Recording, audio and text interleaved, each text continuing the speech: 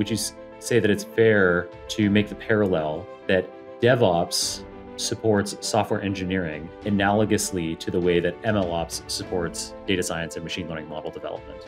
Yeah, absolutely. And I think those tools are still developing. Our ability to use them and how we think we should use them is also just very nascent. So I think there's still more to come. I would say for me, the simplest explanation of MLOps is you are developing the tooling and the infrastructure to make developing, productionizing, and deploying models a lot easier. Mikiko, welcome to the Super Data Science Podcast. I've been excited to have you on air. I've known about you for so long, and I can't believe that now I get to talk to you and ask you all of the questions I've been waiting to ask. Where in the world are you calling in from, Mikiko? I'm coming from the beautifully muggy and foggy city of San Francisco. Yes. What's that? There's a quote by a famous American author that's something like, I've never had a colder winter than my summer in San Francisco or something. Ernest Hemingway. Oh, that sounds absolutely accurate. Although I guess people who are in Boston would be like, it's from a Boston winter. Why don't you? At least they have a summer, I think was the point. Was that in San Francisco, it's like winter year round. Well, it is a hop-in city for machine learning operations. So I imagine lots of interesting things for you to do out there, even despite the maybe not ideal weather. Plus, you also have lots of wonderful weather climates within a few hours' drive. All kinds of treats.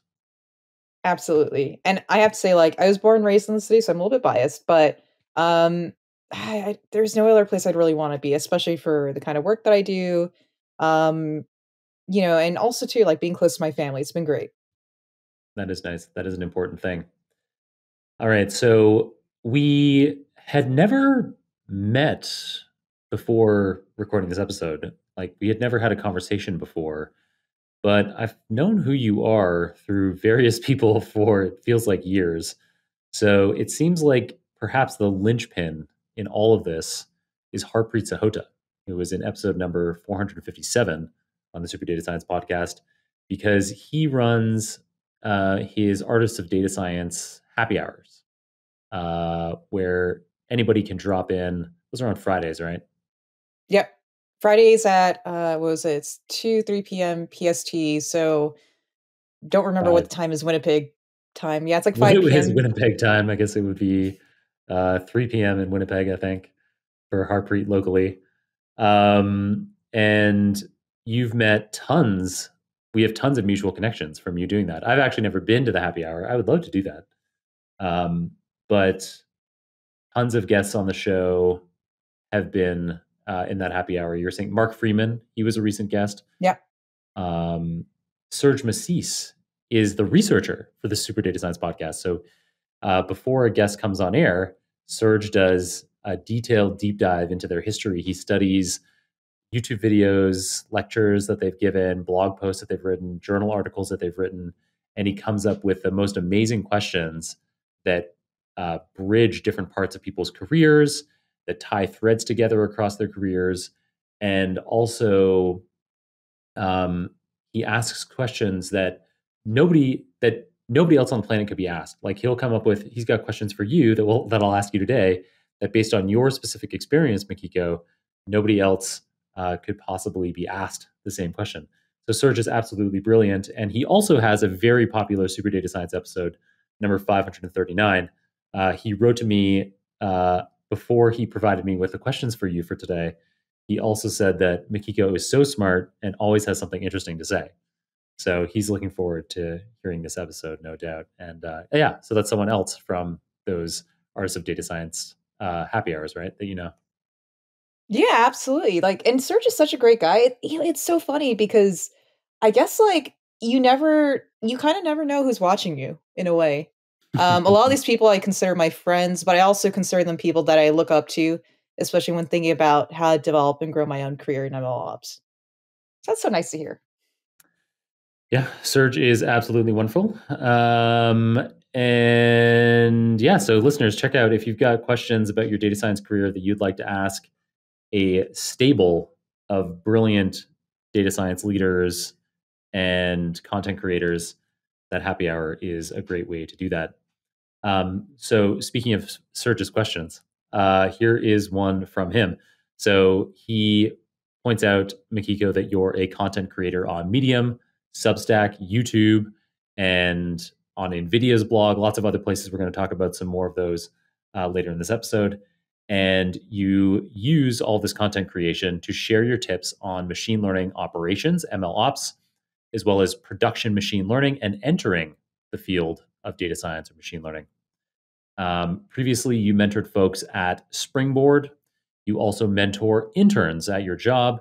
You wrote a software engineering course called Software Engineering Skills 101, and you run the Data Book Club at Mailchimp, where you work.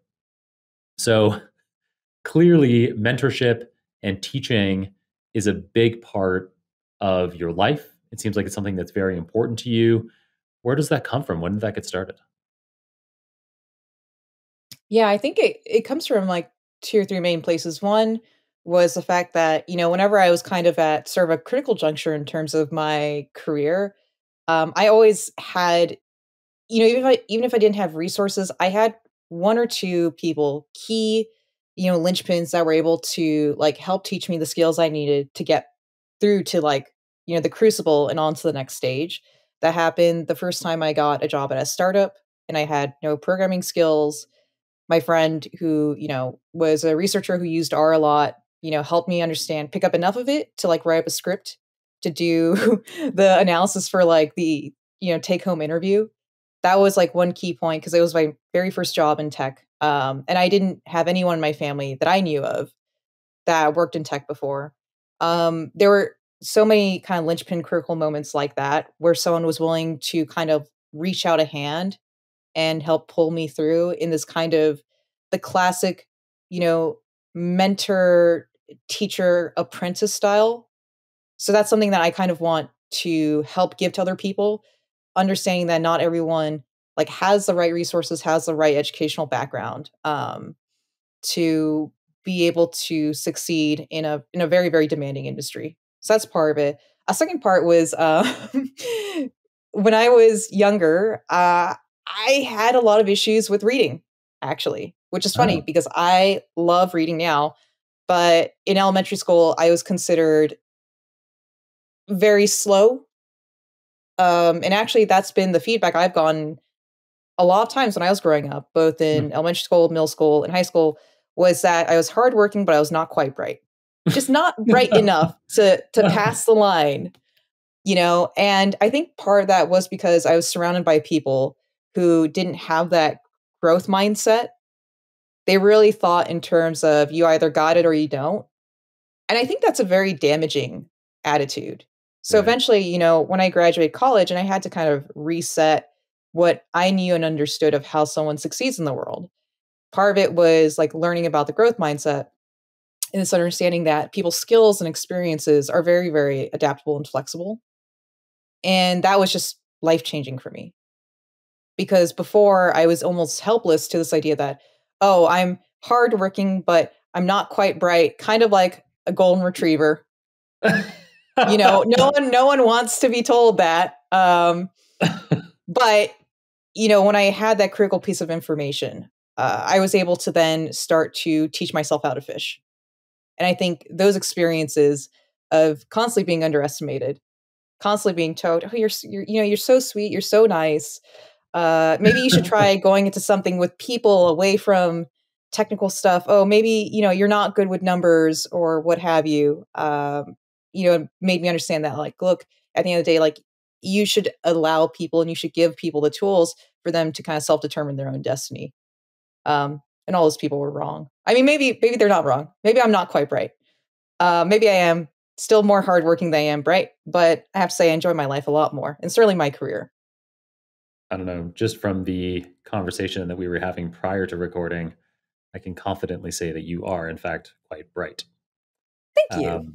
So, yeah, that growth mindset or whatever has certainly has transformed you or allowed parts of you to come out and flourish.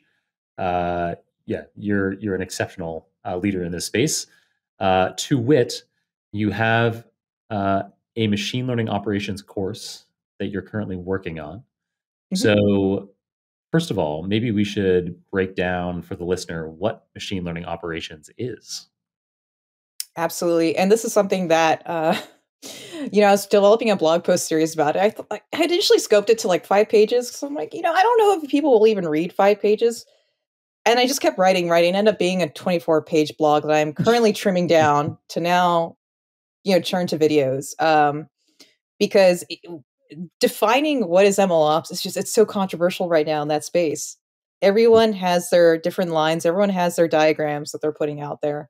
I would say for me, the simplest explanation of MLOps is you are developing the tooling and the infrastructure to make developing, productionizing, and deploying models a lot easier. Nice. And we can add in more things too, like easier, more accurate, more robust, all that. But that's ultimately what it is. So in a big enough team that can afford to have more than just data scientists and software engineers, you have this additional role, machine learning operations, that helps data scientists to create models more efficiently, to do their work more replicably, to ensure that there's redundancy if something goes wrong, that experiments are recoverable, all those kinds of things. Yeah. Yeah, absolutely. And it's funny because the data scientist role it's kind of evolved, and I think there's debate about what is the difference between a data scientist versus an MLOps engineer versus a machine learning engineer versus like a DevOps engineer versus a data engineer. And in my head, those distinctions become much more relevant in a mature enterprise setting. Right.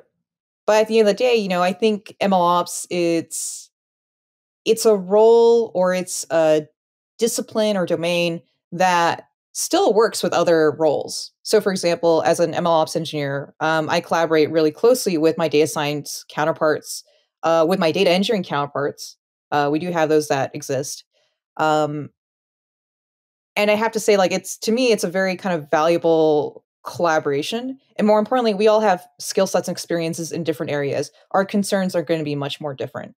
We don't necessarily want data scientists to, constantly be retooling the same pipelines over and over again, when maybe the only difference is actually the model and the data input. Now that's significant, but in terms of all the other infrastructure that develops around that, there's no reason why that shouldn't be templated and cookie cuttered, and why they can't just go like, I know I need this pattern.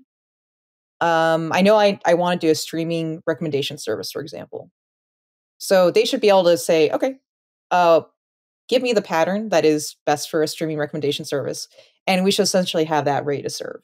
That's my personal philosophy of we are very much, yes, we're an infrastructure engineering team, but we are also, if we think about it, internal developer advocates. We are internal tool developers for our main customers, which is data scientists.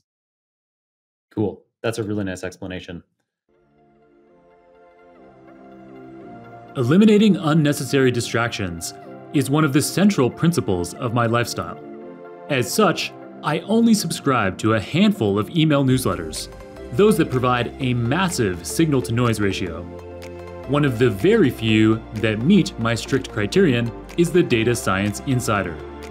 If you weren't aware of it already, the Data Science Insider is a 100% free newsletter that the Super Data Science team creates and sends out every Friday. We pore over all of the news and identify the most important breakthroughs in the fields of data science, machine learning, and artificial intelligence. The top 5, simply 5 news items. The top 5 items are handpicked, the items that we're confident will be most relevant to your personal and professional growth. Each of the 5 articles is summarized into a standardized, easy-to-read format and then packed gently into a single email. This means that you don't have to go and read the whole article. You can read our summary and be up to speed on the latest and greatest data innovations in no time at all. That said, if any items do particularly tickle your fancy, then you can click through and read the full article. This is what I do. I skim the Data Science Insider newsletter every week. Those items that are relevant to me, I read the summary in full. And if that signals to me that I should be digging into the full original piece, for example to pore over figures, equations, code, or experimental methodology, I click through and dig deep. So, if you'd like to get the best signal-to-noise ratio out there in data science, machine learning, and AI news, subscribe to the Data Science Insider, which is completely free, no strings attached, at superdatascience.com/DSI.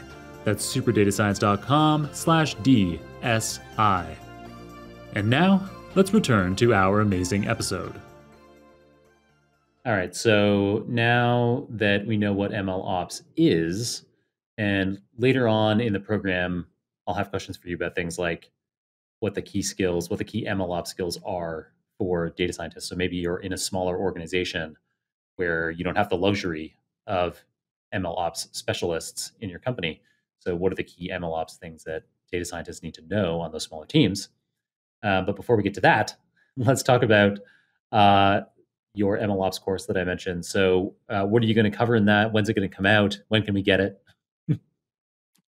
Yeah, so the first course, I'm thinking of a series of courses. The first one is going to be an intro to MLOps course. When it's coming out, I'm targeting 3 or 4 months from now. We'll see how that goes, right? You know, the whole saying, man plans, God laughs. You know, there's that. So we'll see how that works out. In terms of the coverage, so I see a lot of courses out there where they have like a certain implementation that they're proposing, and there's certain assumptions. My favorite project out there is the MLOps at Reasonable Scale / You Don't Need a Bigger Boat project by Jakob. That is fantastic because he directly kind of contradicts this idea that MLOps is an enterprise only concern. But with that being said, there are tons of courses out there, tons of implementations that are going on. My goal with the Intro to MLOps course is to kind of take it a step up, a higher level of abstraction and go, well, why do you need all these things? Because what I feel like is people get stuck in the best tool for XYZ. And what I feel a successful MLOps engineer needs is to be able to think in terms of decision trade-offs, and also what is the overall architecture, and what is the the roadmap and the North Star of where they want to get to with their project. Because the tools or the pattern or architecture that, let's say, for example, a solopreneur sets up, it's going to be different from the way, for example, we maybe do things at Mailchimp or Google Scale, Amazon Scale, right. Or even, let's say, a company that's not traditionally tech, GE, maybe. Right. The current concerns they have, and also their starting points are going to be way different. And so to me, what is most important is that someone is able to look at the starting point, look at kind of where they want to go, and then start saying okay, what are the concerns we really care about? How do we stack rank it? And then how do we attack it with architecture that is not just for the here and now, but is maybe for 10x growth? And that to me is what I ideally think I want to get at with the course, is helping people first understand that higher level of what are the concerns we're getting at? What are the different kind of designs and trade-offs that people need to make? And then following courses after that, we'll go into a little bit more of the technical implementation. We'll go into for example, if you're a career changer, or if you're someone who's interested in pivoting into that area, what are the things that you would want to develop? How does your portfolio, look like? How do you want to prepare your LinkedIn resume? So I'll have a series of those, but That's what the first one is about. Nice. That sounds great.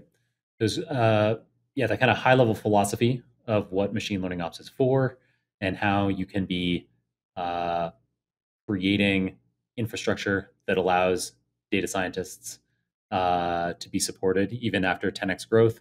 That makes a lot of sense to me, and it will be great to have those kinds of career tips as well. I'm sure our listeners would love to receive those. And we will have some career tips, actually, in this very episode. So in addition to the video course that you're creating, you also have live workshops coming up. Yep, absolutely. I'm very excited for those. Those will be a little bit more on the technical implementation side. but I'll also have some that maybe talk more to also about like best practices around MLOps. Nice. And then, so with those things forthcoming, like your course, your workshops, um, at the end of the episode, I always ask for how people should follow you, but it feels like I might as well ask right now so that listeners have a sense of what they can be doing to make sure that they don't miss out when these resources are released. Yeah, absolutely. So my main platforms I'm going to be living on are LinkedIn, Medium, and YouTube. I'm grateful to the 1,000 subscribers on my YouTube channel. Thank you very much for the support. Those are the three where content will either be announced or released. With my, let's say I mentioned Substack, Medium and Substack, they're married for now. So I think either is good. Substack will ultimately be where I land on. People can also follow me on GitHub itself, because that's where I intend to release the code demos and the sample projects. And I also occasionally yell at people on Twitter. Very good. And then, so with things like your personal Substack, you intend on having a twice monthly cadence with technical blog posts. And then on your YouTube channel, which I'm blown away because you already have 1,000 subscribers to your YouTube channel, but you've only released a few short videos. Like, they're really short. They're like less than a minute.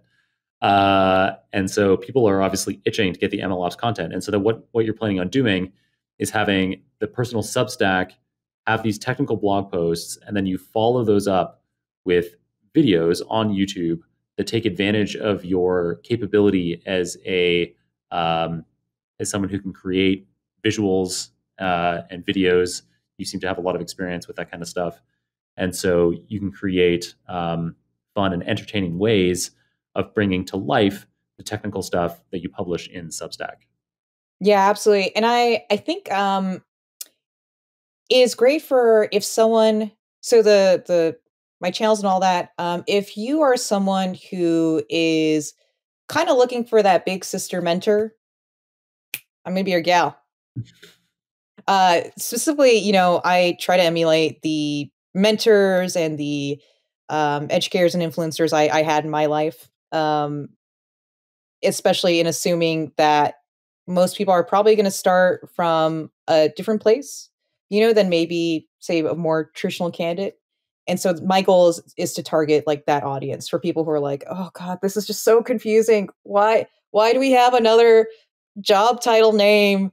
Data scientist, data engineer, like, why do we have more? So people are a little bit confused, and maybe want a little bit of a friendlier voice. I recommend them to definitely come to the channels. Nice. And then on top of all that, on top of all of your personal content creation, your MLOps course, your live workshops, your personal Substack, your YouTube channel, you also do writing for other blogs like NVIDIA. You recently had a post for NVIDIA that was an introduction to speech AI. I don't know if you want to talk about that at all. Yeah, I mean, it was definitely like a really fun process. I appreciate my partners in the tech space, especially the ones who are kind of recognizing that, hey, MLOps is not just about tools. It's not just about, like fancy use cases. It's not just about helping companies not get sued for stuff, but also recognizing that it is also a valuable area for individual practitioners. So yeah, so that article was fun. Would definitely check it out, especially since NVIDIA is doing some really cool stuff with text to speech and also speech generation. Very cool. Yeah, NVIDIA is doing a lot of the cool stuff in AI, period. So we have alluded to you having a job on top of doing all of this content creation, which I will have questions near the end of the episode on how you managed to do all of this at the same time. But so your day job is working at Mailchimp, which was acquired by Intuit. And there you're a senior software engineer responsible for MLOps and infrastructure. So I was introduced to Mailchimp many years ago through their ads on the Serial podcast. And so they had these funny, really memorable ads where they had all these people saying Mailchimp. like mispronunciations of Mailchimp, and I don't know, they were really catchy, really weird, and all these years later, I still use Mailchimp for my email newsletters. So I think Mailchimp is a cool company. They definitely make it easy for me to make email newsletters, and in recent years, they have branched out into lots of different ways of marketing to your audience, not just email newsletters. And then when was it? When was the acquisition by Intuit? That was just in the last year or two, wasn't it? Yep, that was in November of last year. November 2021. And so yeah, so you're working on the Mailchimp products. Technically, you're a part of the bigger Intuit company. So what is it like to be a senior software engineer responsible for MLOps and infrastructure at Intuit? Yeah, I mean, first off, I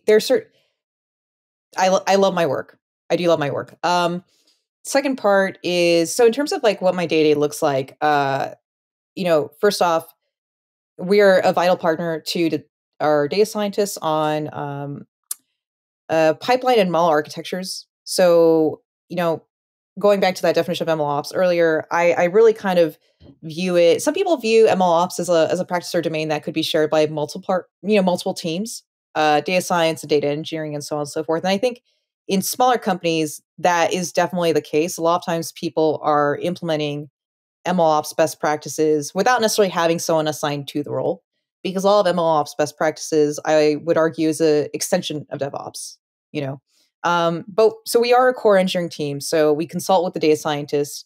We assist with infrastructure and ops specific tasks, troubleshoot bugs in our tooling, develop new features for make it even easier to productionize data science models. There's also mentoring opportunities. So currently I have an intern that I'm mentoring. We also do on-call, like a lot of other like infrastructure and platform teams. So we make ourselves available, on certain days from like 9 to 5 to help unblock any issues that come up. And I have significant opportunities also to impact the culture and the hiring. So I really, really enjoy it. And especially in the MLOps space, it's like we're building the plane as we're flying it. A lot of the practices we are borrowing from other disciplines that came before us. So there are things we're going to have to, as an industry, as a domain, as a practice, not just my team, but also the wider sort of, group of MLOps practitioners. There are some things we're going to have to figure out, because traditional software development, there are certain assumptions that are baked in there that a machine learning product just like throws out the window. So I really enjoy it, and I'm really excited for the kind of work that we're doing too, for sure, at Mailchimp. You mentioned their DevOps, and so that just got me thinking about this potential parallel. I'd love to hear your feedback on this. I'm just kind of riffing on this idea here, but would you say that it's fair to make the parallel that DevOps supports software engineering analogously to the way that MLOps supports data science and machine learning model development? Is that would you say that that's a reasonable comparison? Yeah, absolutely. And I think other things too. So MLOps, so it's quite fascinating. So one blog post I'm working on, I also did a Twitter thread on this, was looking at kind of, I don't want to say like the genesis of MLOps, but yeah, kind of looking at the genesis of MLOps, because a lot of the tools that even in DevOps that we use, for example, Jenkins, Docker, Kubernetes, they were developed they were released in their, first stable versions only between like 2012 and 2015, which is a relatively young timeline. Like when I was going back into, because I was very interested in like, our stuff is so new in a way. The practices are so new. Like, why are some of these things so difficult?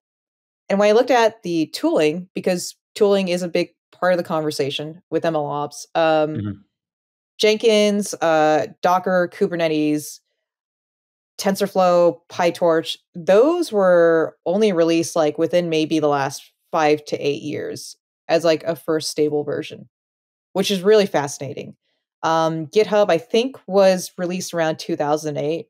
So it's fascinating because people enter the field and they don't always have the history and context to understand what came before, you know. And I think having that understanding, when you realize how much of so much of the cool technology that we're doing, yes, Jan LeCun might have been working on deep learning years ago, and some of the initial foundational deep learning papers were like pre 2000s. Mhm. But in terms of the tooling and the practices and technology around supporting MLOps like machine learning products at scale, Mhm. that has only been within a so short period of time. Yeah. Those tools are still developing. Our ability to use them and how we think we should use them is also just very nascent. So I think there's still more to come for sure. Let's talk about some of those key tools in more detail. So you mentioned what are probably the big three in MLOps, I'm going to assume: Docker, Jenkins, and Kubernetes. So let's start with Docker and kind of explain to the listeners what Docker containers are and how they allow data science work to be easier to spin up and easier to replicate. Yeah, absolutely. And it was really funny because I had written a blog post on it's called the why of virtual environments, containers, and VMs. Because I remember when I was first moving more into like the ML engineering and then MLOps role, I'd worked as a data scientist for a few years, and I had developed models in a Jupyter notebook. I spit out a pickle file, and I have no idea what to do with it. And more importantly, too, I was just kind of using tools and practices that I was either taught in like I was either taught in my boot camp or that I would pick up from people around me. And for example, a lot of times people would say like, "Oh, you're struggling. Go use Anaconda. Go use XYZ," but they would never help me understand the why of it. And so I like to think of Docker containers. So if we think about, and I have a bias towards Python, so that's just a warning for, I guess, No, listeners, right? you're doing production deployment, so that makes sense. Ah, ha, ha, ha, ha. All the R people are probably up in arms going like, how dare you? But if we look at, for example, we have a computer, right? That is, it could be a laptop, it could be a more server grade computer, but you have the hardware, you have all the applications, everything is on the OS. Lots of fun ways to screw it up. But you have so much control, and also it's physically in front of you. We can kind of think of like a Docker container and virtual environments as representing kind of different layers of abstraction. So a virtual environment on, let's say for Python, it's kind of analogous to like a project folder. You have a language binary that sits in that folder. You import like whatever libraries you need, scikit-learn, all that. It's all sits in there, and then you can kind of like switch in and out of it. And the idea is that you're not messing up your core like Python 2.7, right? That's running your laptop. Then you have we'll talk about a virtual machine, right? A virtual machine is just a step up from an actual physical computer. You have lots of options. For example, you can have multiple OSs going on it, which means you can have multiple stacks of languages, of applications, of programs. We go a step up above a VM, or step down actually, and you have a Docker container. A Docker container, it allows you to have that separation and encapsulation of the work that you're doing. You still share like an OS kernel, but essentially it's just one more layer of abstraction. Where with a physical computer, you have the most amount of granularity, security, all that, as long as it's not connected to the internet. Right. With a VM, you have a little bit like less control, a little bit less granularity, but it's a lot more flexible. You have containers, which are even more flexible. They're a little bit more lighter weight. And then you have virtual environments. And the fun part is you could have all of them on a single thing. So my physical computer can have a VM on it, which can then have multiple containers on it, which can then have multiple virtual environments on it. So it's not an either or, but it's that aspect of like thinking through the hierarchy of like, what are your specific needs that you have? what are your security requirements, and how you adjust that. If you're a data scientist that is just trying out different projects, usually a virtual environment will be great. But if you're a data scientist that is seriously considering putting something to production, you'd want to use a container. Container, yeah. And more than likely, for people who are like, well, about container versus a VM? Every time you launch a container to GCP or AWS, it's actually running on a VM. So in this case, it's not an either or. Right. It's just some of that decision is being made for you as a data scientist. Yeah, and I think Docker containers provide just the right level of abstraction for the vast majority of data scientist use cases, because it allows you often, so you provide this Docker file that specifies exactly what operating system and software dependencies will be available once that Docker container is running. And there are lots of pre-compiled Docker images, so you can that are very easy to download, that have exactly what you need, like have scikit-learn, have TensorFlow, and you know that everything is going to work together nicely. And so, I highly recommend that if you're not using Docker containers already as a data scientist, that you explore that possibility, because it means that you can very easily replicate things, because you're not changing, you don't necessarily need to change the library versions in that container. So you can have a particular data science experiment that you run on a particular set of data with specific versions of all the software libraries specified in that Docker file. And then so you can come back to that a year later or 2 years later, and maybe even though in your local environment you've changed and now you're using a much newer version of PyTorch and it would clash with the version that you were using a year ago or 2 years ago, it doesn't matter, because that you had specified in the Docker container you were using for that experiment a year or two ago this specific PyTorch version, and it's going to run just like it did in the past. So it makes it really easy to keep being able to run your code years later. And then something that you alluded to there, Mikiko, was security. And this is another great thing about having these Docker containers, is that they're separate from the rest of what you're doing on your system. So you can mess around in that Docker container and it's not going to ruin your whole computer. Absolutely. Yeah, it was really meant to solve the it worked on my computer statement. Right, exactly.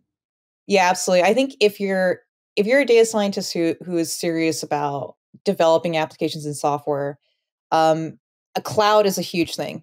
Cloud is a huge thing. And having Docker containers, a lot of people, I think, concern themselves probably unnecessarily about vendor lock-in, especially if you're an individual practitioner.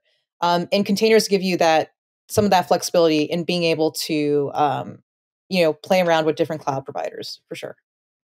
Yeah. So you can, I mean, that's the other key piece here. Like I gave the analogy of wanting to be able to continue to use some data science code, some data science experiment that you'd written a year or two ago.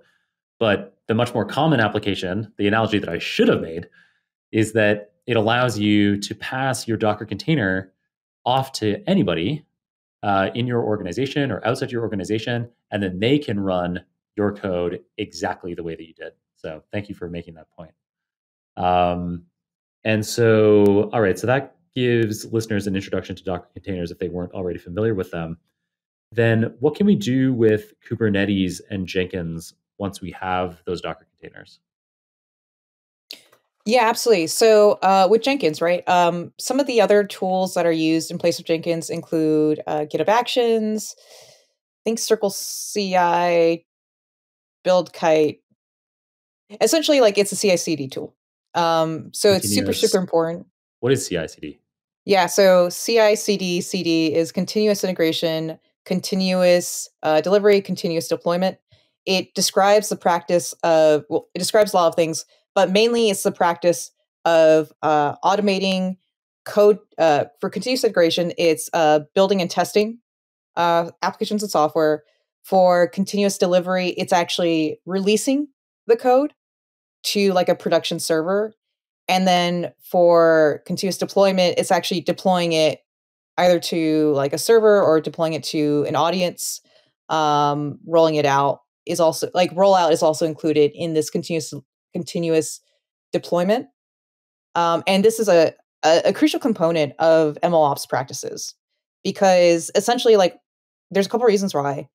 One reason, obviously, is like we don't want the data scientists to manually be doing something that can be automated. For one thing, it just makes their lives miserable. But more importantly, it exposes that process to, like fat-fingered like issues. So making mistakes, just for example, setting up the configuration, like typing in the wrong thing in the YAML file or whatever.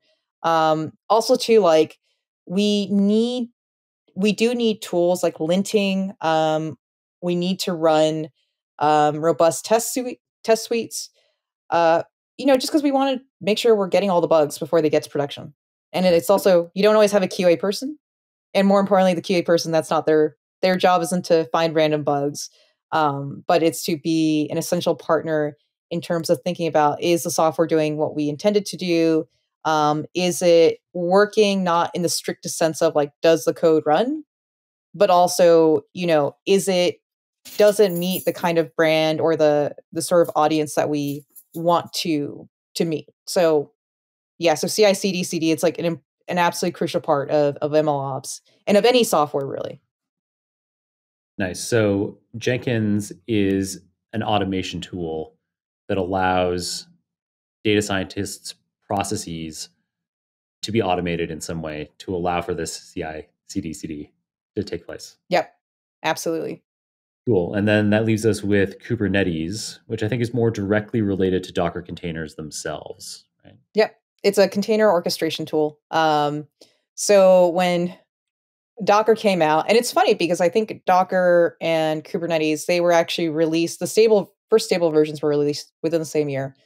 I think people recognized pretty soon that if you have hundreds and millions of Docker containers, all with different ports, all accessing different resources, you need some kind of way to orchestrate it and to also kind of create pods, which are these like the individual subunits really within a Kubernetes cluster. We need to figure out a way to actually like scale up, scale down, allocate resources, all that good stuff. And that is also something that you typically don't want to do manually. Right. And these are amazing technologies. They had to really be developed by companies that were doing, they were solving big challenges around big data, which ultimately set the stage for solving big challenges using models that require big data. So these are awesome tools. And so I don't know the technical aspects nearly as well as you would, but I think the kind of general idea here is that when a data scientist has defined some machine learning program that can run inside a Docker container, or you could even have your entire web application running inside a Docker container, and maybe that web application happens to have some machine learning algorithms running in it. With Kubernetes, with this orchestration tool that you're describing, you can then have a system that is automatically responsive to the load. So, we have more and more users logging in than we were expecting in our baseline assumption. You don't need to wake up and start up some servers and have manually set some Docker containers running on those servers. Kubernetes automatically gets those servers up and running, gets the Docker containers running on those servers, and all of a sudden, bam, your web application can handle 1,000 times or 1,000,000 times more people than you're anticipating when you went to bed.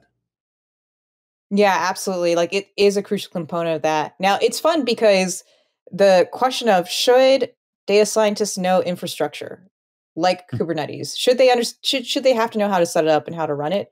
That is a very polarizing question, like within the MLOps community, because for a time there was this idea that a data scientist should have to know so much of this infrastructure piece. They should have to know the end to end, especially if they call themselves an ML engineer. And I remember when some key blog posts around that came out, and I thought about it, and I went, this is such an unreasonable expectation for data scientists. It's so we're asking them to be responsible for dealing with business partners, working with legal to ensure compliance.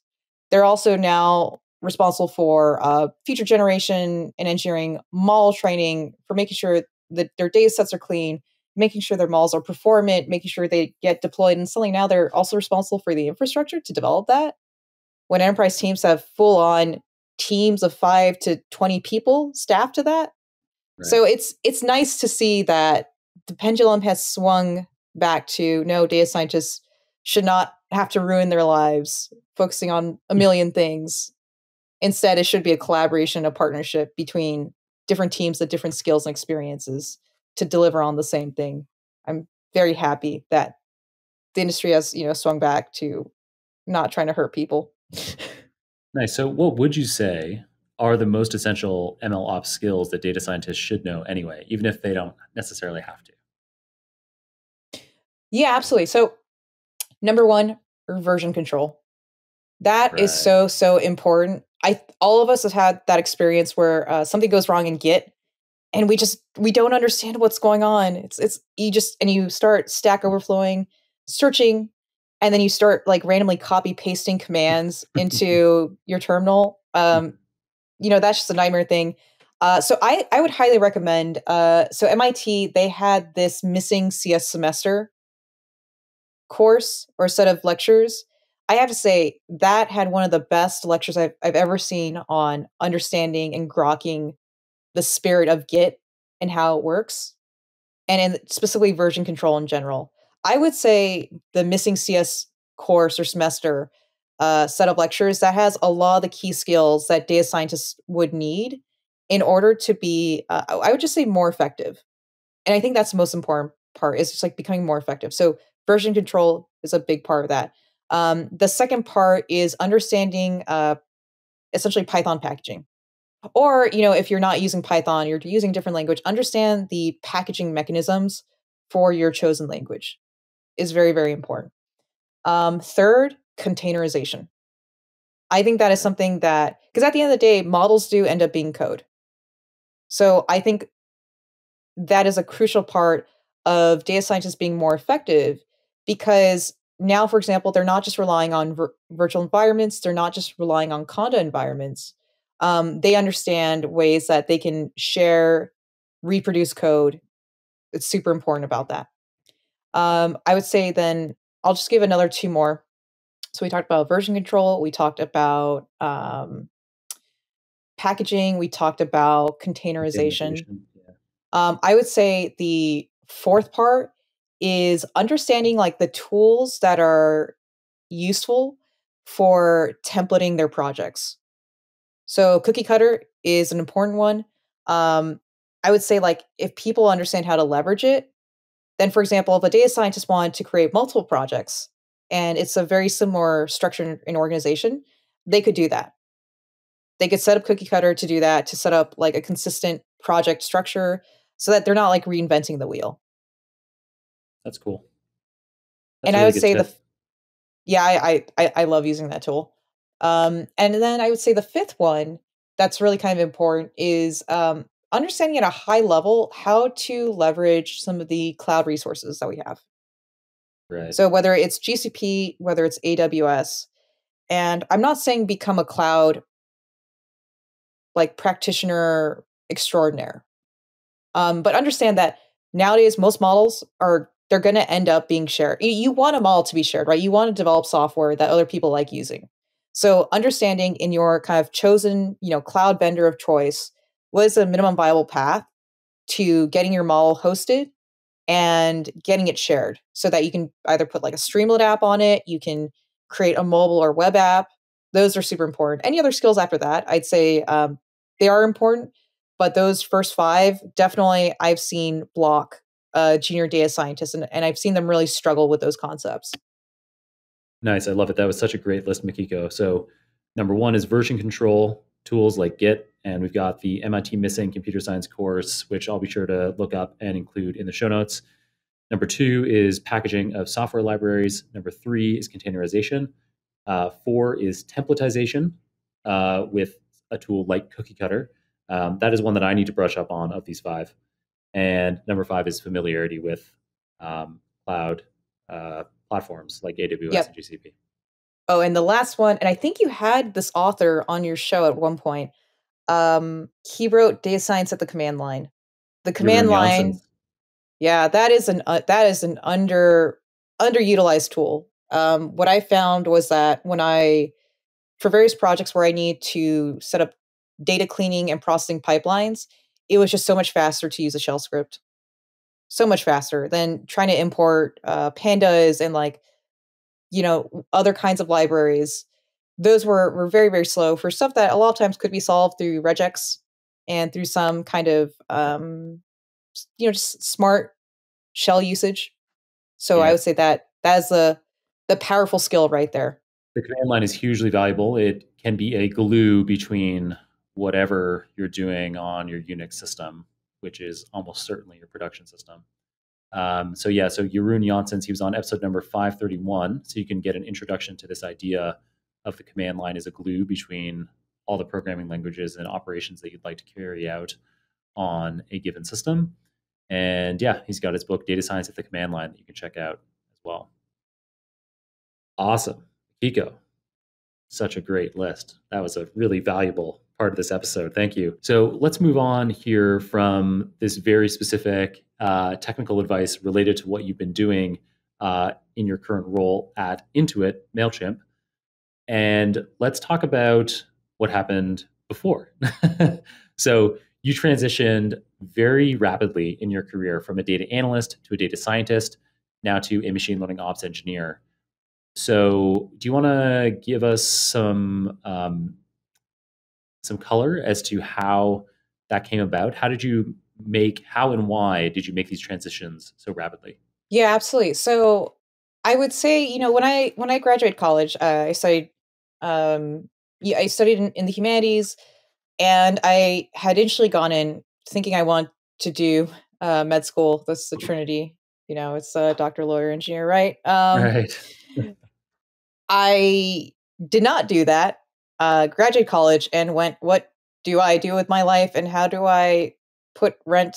How do I pay for a roof over my head? All these How do I questions. put rent on the table? Right, exactly. And I was like, I need to get a job. A lot of my friends, they were doing their internships or they had gone their first finance or tech job. And I was just like, oh, I just need someone to employ me. So I feel like especially the early stages, a lot of it was just me trying to pick up skills to be valuable. And eventually, after a certain point in time, I started to think more about what do I actually want to do for my career? What is the body of work I want to be producing and contributing to? And also, too, what kind of work fit with the way I viewed the world and how I engaged with it. So before my role at Mailchimp, before that, I had worked as a data scientist for Teladoc. I was developing models. I was doing the analyses. I was trying to understand the business problems. And I'd realized that, for me, the big questions were the bottleneck of getting my models out. Because I would create these, I would train these models in my Jupyter notebook, or at that point I was just starting to dip the toes into using VS Code and, full-fledged IDE that wasn't Jupyter or Eclipse back when I was doing a little bit of Java.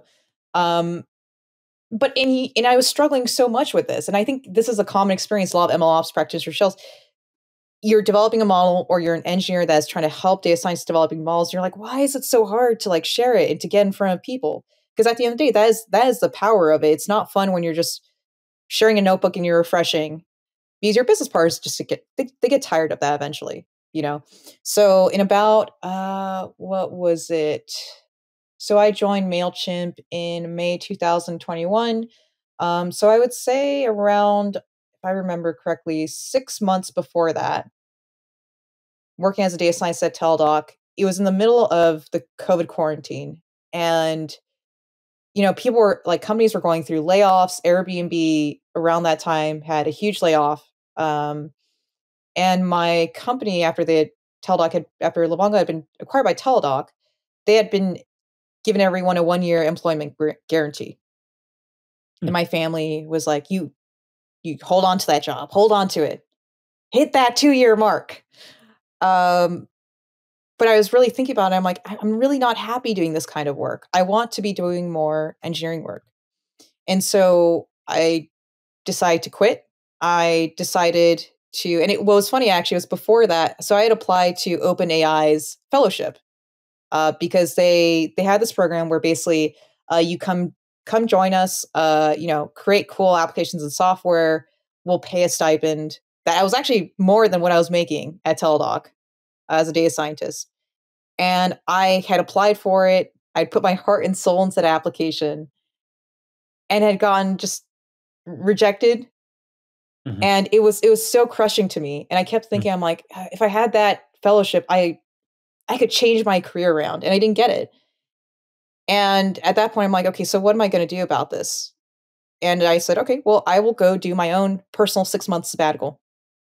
So I quit my job, figured out a learning roadmap plan for myself to formally transition into MLOps, figure out what courses or workshops I want to take, and then got started on that path while also contributing to side projects too, for different startups and all that around like building ML pipelines. And eventually I was fortunate to be able to make that transition. I got 3 offers out of that job search. What I love was that I didn't do technical interviews for majority of those. When you say Um, job search, that's also like, so you quit at Teladoc where you were working as a data scientist, mhm. and um, you then developed this 6-month curriculum for transitioning into MLOps. Was it Yep, near for the end myself. of that? Yeah. Was it near the end of it that then you started doing the search, or Yep. were you kind of doing this for how long? Oh, okay. Yeah. Yep. Yeah, I'm a big fan of essentially trying to keep of trying to keep multiple options on the table is really kind of how I approach most of my career. And for me, I knew that eventually I knew that I wanted to transition into getting like a full-time job, but I also knew that and it was so hard because for me, I grew up in a family that wasn't rich by any means. And for me, money has always been this fear point of do I have enough money to keep going? Like, do I have enough money to have autonomy in my career? And so it was like such a scary experience, but I knew it had to be done because I had tried for some time to, do some projects and workshops and do my own learning around my work schedule. And, I had started interviewing around. A lot of people said, look, you seem better as a data scientist. So I knew I was getting some bites there. So I figured, worst case scenario, if my personal sabbatical and my job search don't churn out well, I can always I could always like interview and get an offer as a data scientist. But I really wanted to make that transition into an engineer. Um, and so I stuck with that. I'm really glad I did. And it was scary, but I think sometimes you do need to make that big jump, right? For the long term Mhm. and Mhm. take some short-term pain. Mhm. Nice. Well, it's obviously paid off. Yeah. So yeah, congratulations. Yeah, a big risky step there to leave guaranteed employment, Yep. and to have the confidence to create your own curriculum, which has obviously gone well. And probably that kind of thing of creating your own MLOps curriculum, that has probably been helpful in developing now your curricula for other MLOps students to come. Yeah, absolutely. Because when I had first developed that roadmap, I had included a lot of like nonsense stuff on there. And I realized I had to hose about 60-70% of that roadmap plan and focus on the 30% that was most impactful. Mhm. Some of which includes the skills that we talked about earlier. Some of also which included more content around developing and designing distributed systems, working a lot with data, packaging up models, understanding kind of if you step away, because a lot of what I was focused on as a data scientist was how do I get my one model out the door? And that's just a totally different perspective from MLOps, where it's literally like not how do we get one model out the door, but it's how do we get 20 or 100 models out the door? And how do we do it in a way that we're also not locked in? So if we need to make changes to those pipelines, or the data scientists want to just POC stuff, like how do we support that innovation?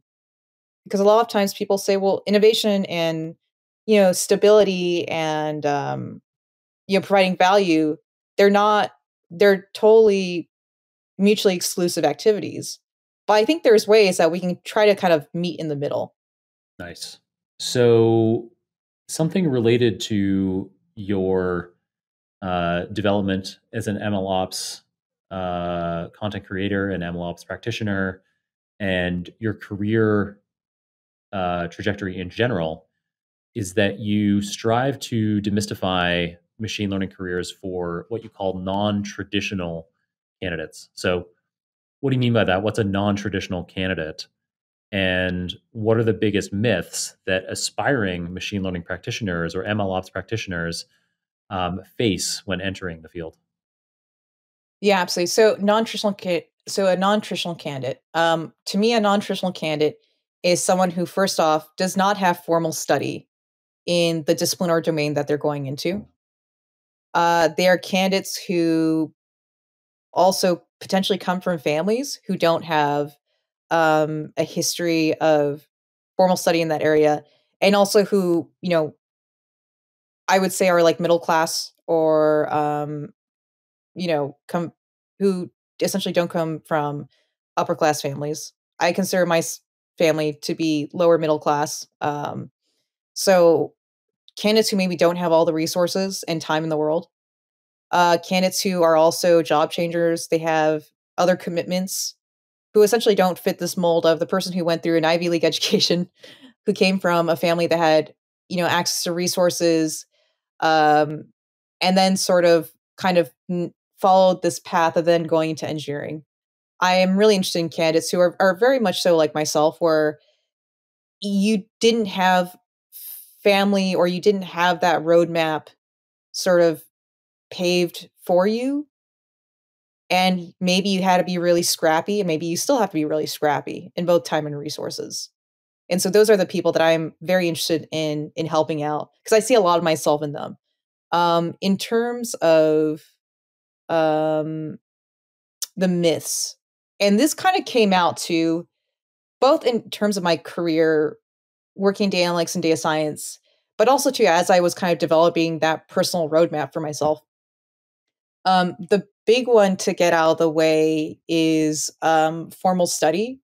So because MLOps, and its parent DevOps, they're really about building tools. And a lot of that building is being done in industry. It's not being taught in classrooms. So on the one hand, having a formal CS background, it does help.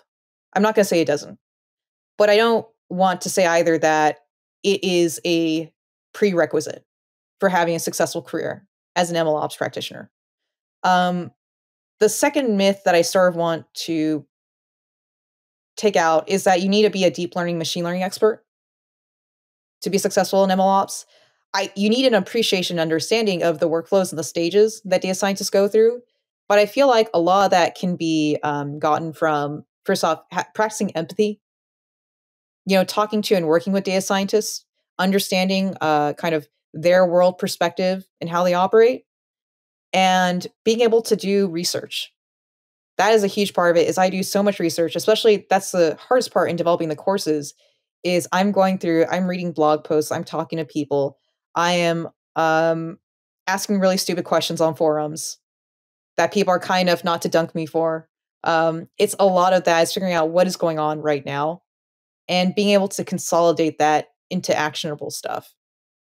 Those are empathy and research are much more valuable skills than necessarily being an experienced practitioner or working practitioner in machine learning. Nice. I would say the third myth is that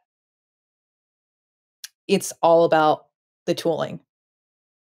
It's really not. The tooling will come and go, and I'd say we're really like at the beginning of the explosion of like potential tools in MLOps. I really think it's about the foundational knowledge and practice. I think that is more important than like being an expert in tooling.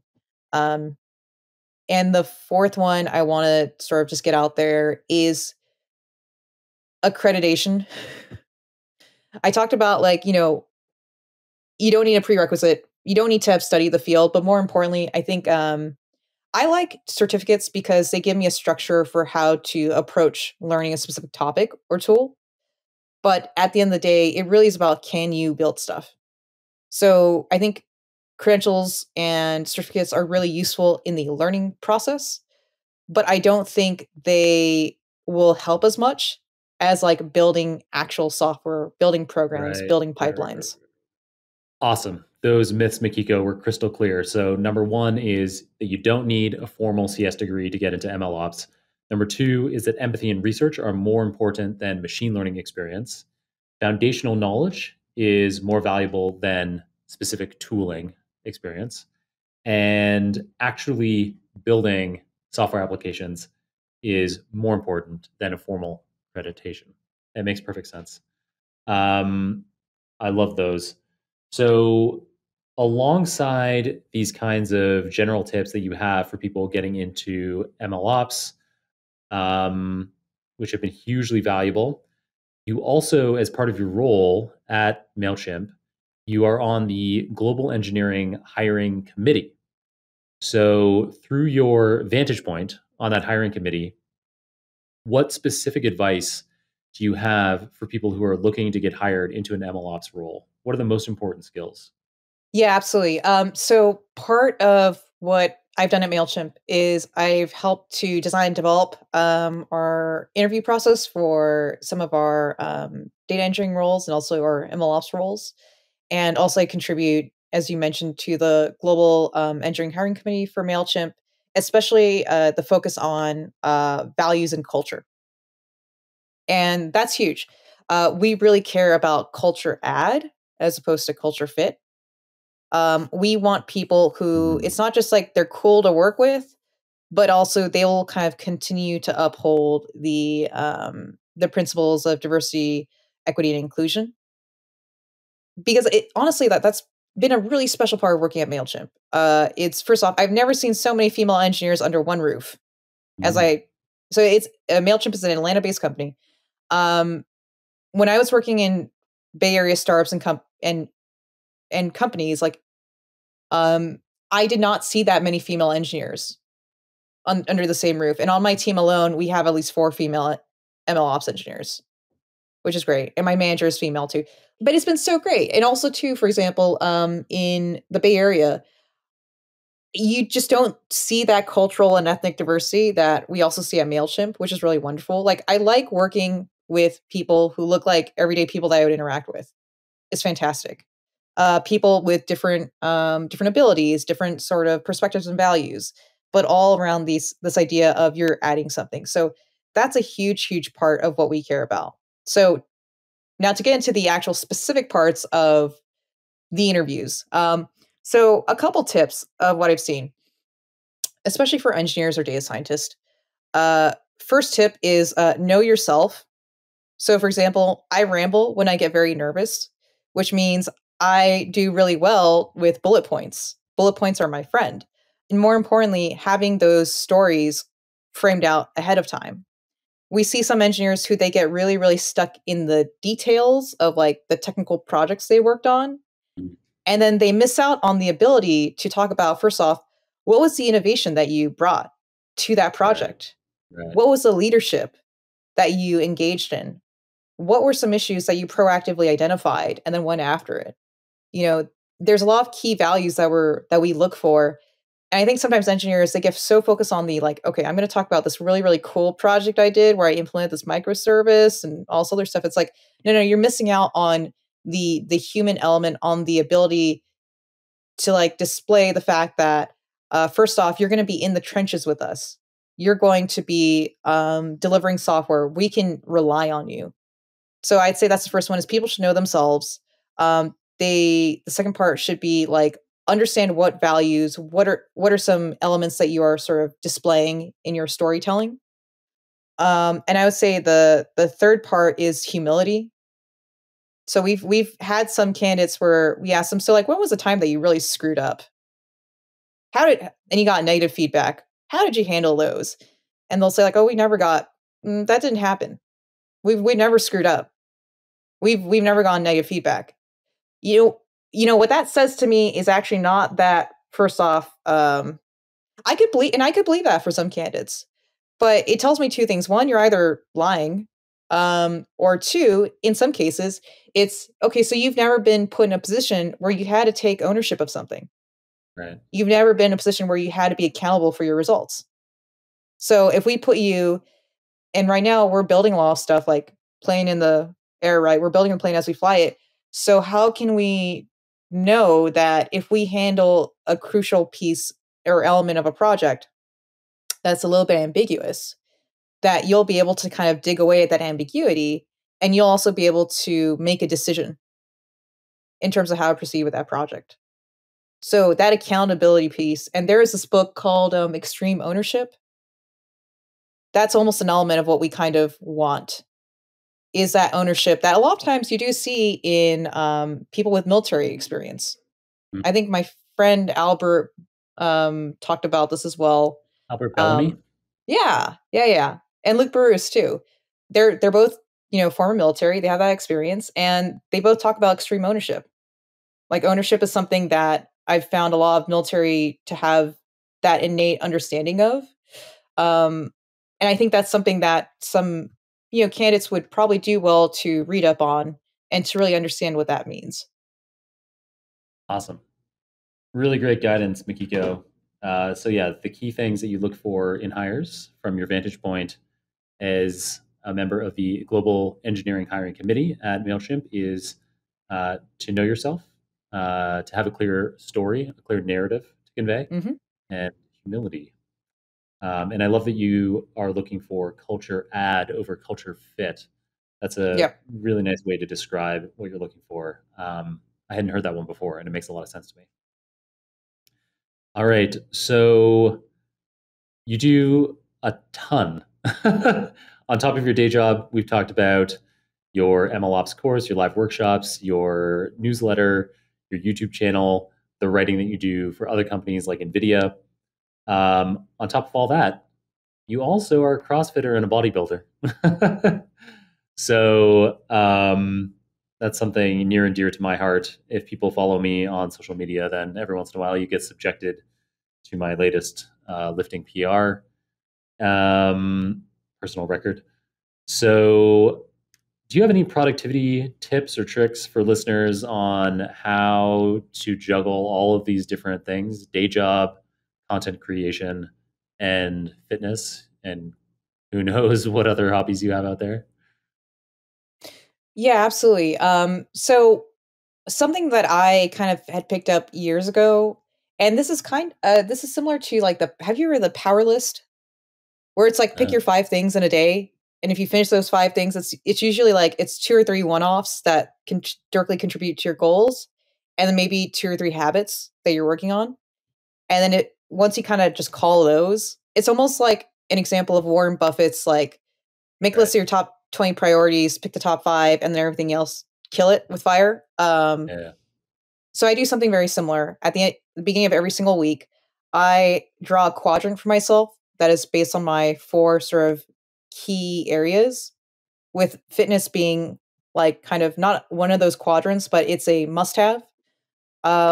One quadrant is for my work goals. One quadrant is for my content goals. One quadrant is for my personal learning and development. And another quadrant is actually for, so I actually like making and designing clothing. So that's my dream is to eventually have my own like streetwear brand. Wow. I took everyone had their activity they did during quarantine. Some people did bread making. For me, it was, I took a workshop on how to customize sneakers and how to make them. So that was my thing. I have a bunch of like Air Jordans right now that I'm kind of just working on.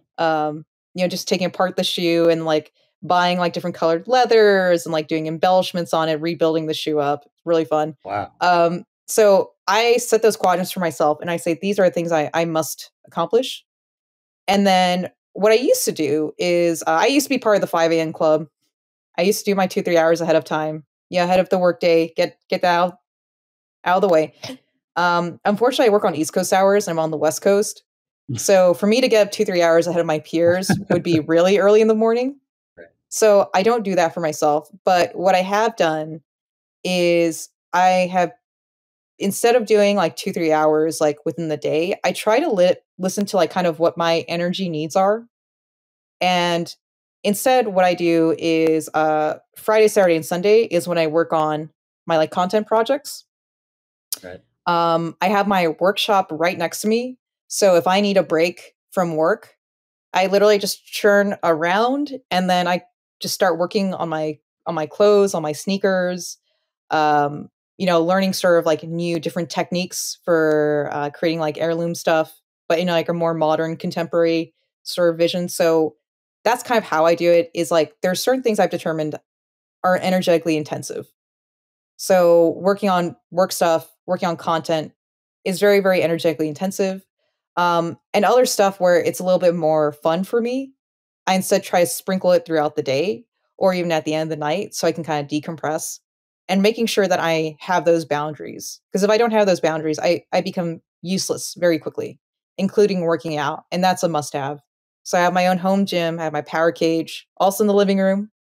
And I incorporate that. Usually it's around 3 to 4 p.m. when I'm just most tired and I'm most drained. And that's when I have actually the best workouts.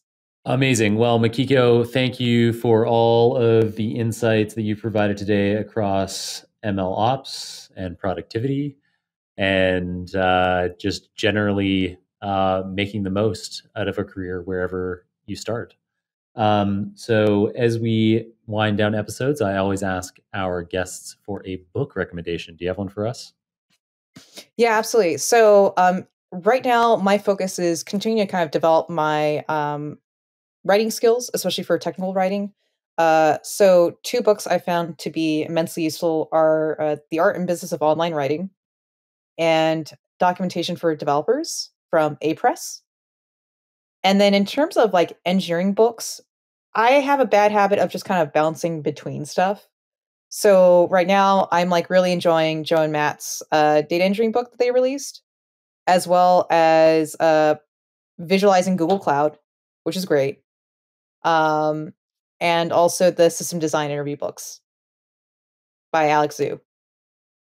Awesome. Those are a lot of great recommendations from clearly an avid reader, an outstanding reader, far beyond what most people are capable of. So I also then end episodes always asking guests for how we should follow them. I think we've got a pretty good sense of this from your episode already. We've got LinkedIn, Medium, YouTube, Substack, and even a little bit of Twitter. Is that right? Yeah. Nice. All right, Mikiko. Well, thank you so much for coming on the Super Data Science Show. It's been wonderful to get to know you on air, and we'll have to check in sometime, maybe in a few years, and see how your MLOps world is developing along. And I look forward to checking out your sweet, sweet shoes at that time as well. Absolutely. It was so great talking with you. And thanks so much, John.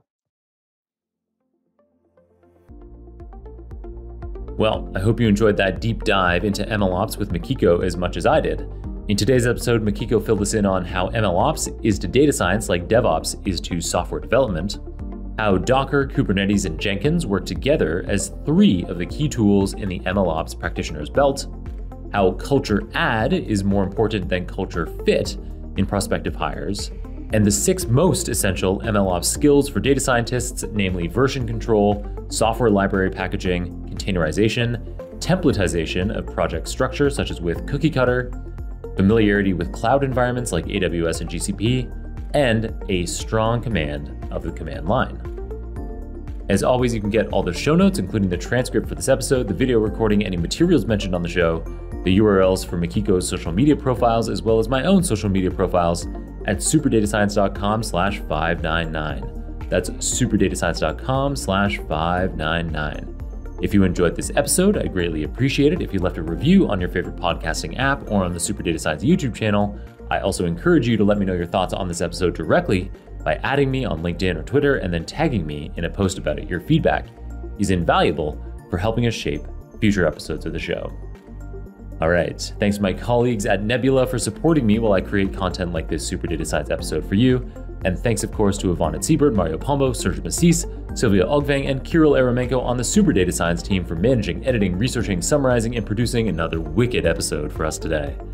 Keep on rocking it out there, folks, and I'm looking forward to enjoying another round of the Super Data Science podcast with you very soon.